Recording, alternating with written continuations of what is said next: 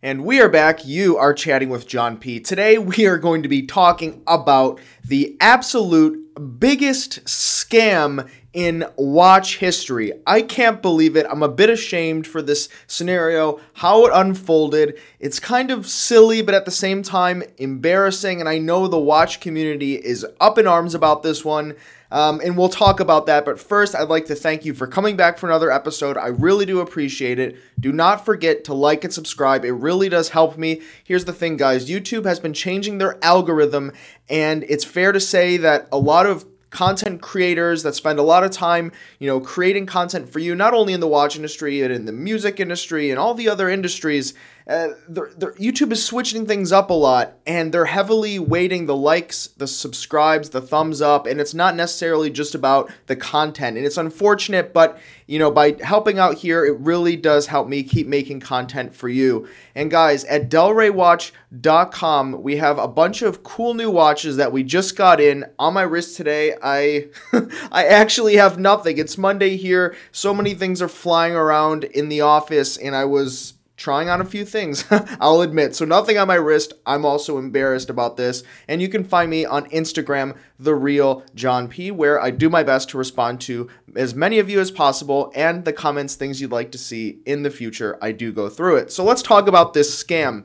Now, I say scam loosely. We'll let you decide. I'll tell you the facts, and then you can decide in the comments below if it's a scam. So Odell Beckham Jr. Now, if you go on the watch blogs, you're on the internet, you watch YouTube with watches, and maybe you know about sports, maybe you don't. You know about this guy, Odell Beckham Jr., and basically he is a football player with the Cleveland Browns. Now, I'm originally from Cleveland. I'm born and raised in the Cleveland area, so this one hits especially close to home, literally, if you know what I mean. But basically, he's a Browns player, and he was spotted some time ago wearing a Richard Mille RM11-3 McLaren on his wrist. Now, watch guys were saying, why would you do that? You're going to break it. And then, people were kind of justifying it by saying, oh, well, it's super tough and it's durable. So this watch, which is pictured here, you had to buy a certain McLaren when it originally came out, but ultimately they opened it up to anyone that could get their hands on it, and Richard Mille is difficult sometimes, or a lot of times,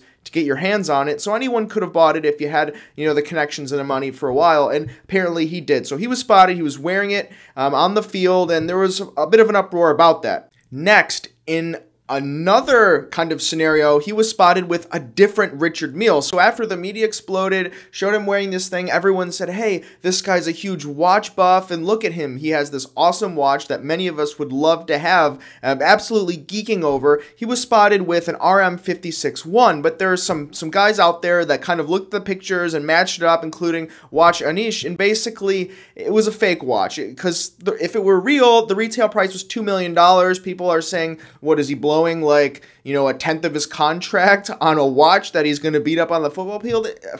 It didn't really make a whole lot of sense, and so it was kind of proven by Watch Anish and some of the other guys on the forums and on the internet that he was wearing a fake watch. So now the watch community was almost mad, right? It's, when the watch community kind of bands up and gets behind certain celebrities as watch guys like John Mayer, Ed Sheeran, there was some promise in this guy. Now, we're talking about gossip here, but that's just the way I see it. The online communities, the media, right? All the writers that have to write about these stories and articles, they hope to catch something like, this is the new watch guy.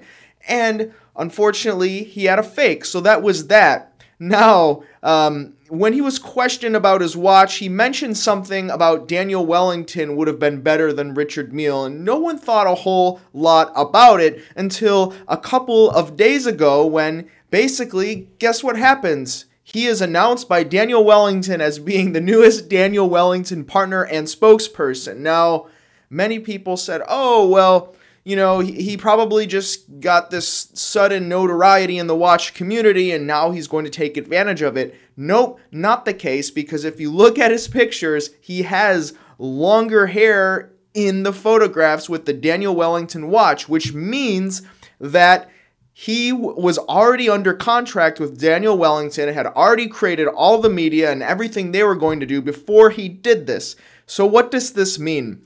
This means this was planned. This was planned by both him and Daniel Wellington and people that know the watch community. Now, who's in on this? I don't know. We can only say for sure, certainly, that he's in on it, and so is Daniel Wellington. But they would have had to know about the Richard Milles, what's going to catch the watch wearer's eyes, how to guarantee to get him into Hodinkee and the other magazines. So people would have to know that. Someone with rich, intimate knowledge of this industry would have to know that.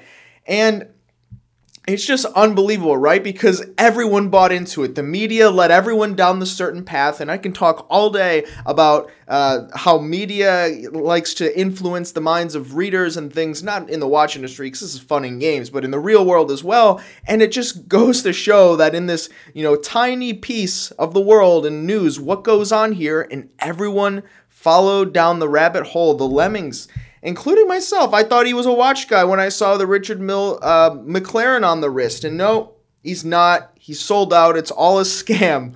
So it's some food for thought, right?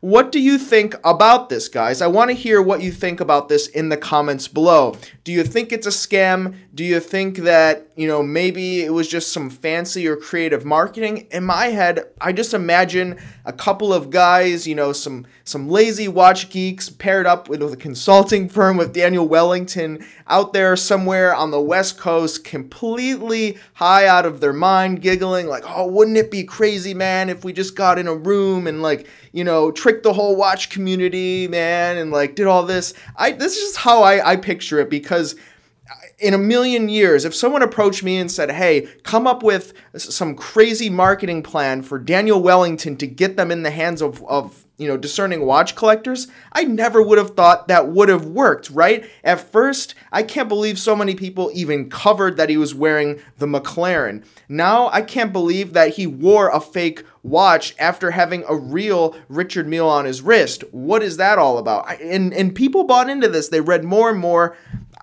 I don't think it's going to work long term. I just don't see it. Now that people in the watch community, and I get a lot of feedback, I talk with people high up in the watch community, people kind of feel cheated and like it's a cheap shot and in that it is a scam. Do you think this is going to work, guys? Leave in the comments below. Are people going to think that Daniel Wellington is on par or better than Richard Mille because this Browns player says it? What do you think? Are you going to buy a Daniel Wellington? Let me know in the comments below. Don't forget to thumbs up, like, and subscribe. I really do appreciate it. You can find me on Instagram, The Real John P. Del Rey Watch. You have been chatting with John P. Ciao.